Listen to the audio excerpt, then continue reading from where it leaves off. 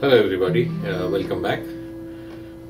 Today's episode is slightly different. Some of you have asked me if you can use the guitar to play bhajans or to chant slokas and things like that. Yes, the guitar is a very versatile instrument.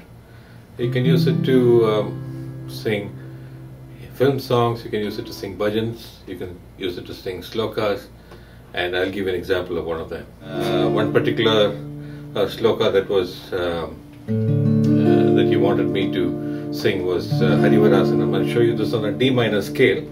It's D minor, C, and that's about, with these two chords you can chant the sloka. It goes like this: Harivarasanam Vishwamohanam Haridadishwaram Aradhya Padukam Haravimardhanam Nityanartanam Hariharatmajam Devamashraye Sharanamayappa Swami Sharanamayappa Sharanamayappa Swami Sharanamayappa Sharana Kirtanam Bhaktamanasam Bharanalolupam Nartanalasam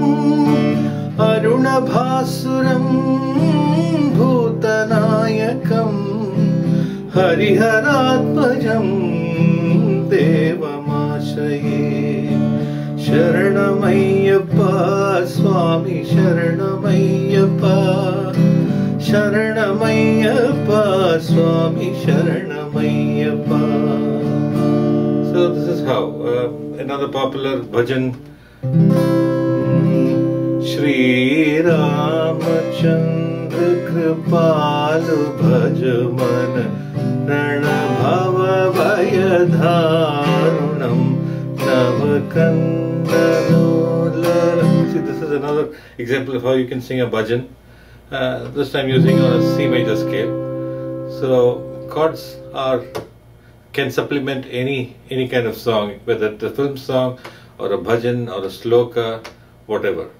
The next time around I'll probably sing a full bhajan and show you what it sounds like.